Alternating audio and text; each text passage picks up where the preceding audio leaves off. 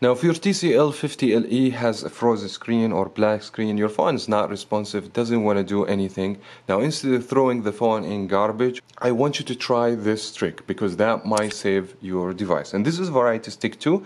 Make sure to subscribe, give me thumbs up, and without any further ado, let's find out.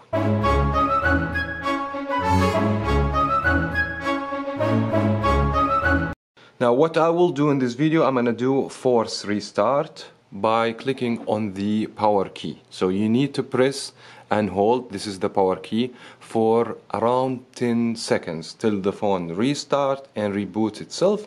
In case if you have software problem, this hard restart, it should fix the issue. Now my phone is not frozen, but we should be able also to do it. So let's go ahead and do it together. Power key, we're gonna press and hold for 10 seconds. 2,000 years later.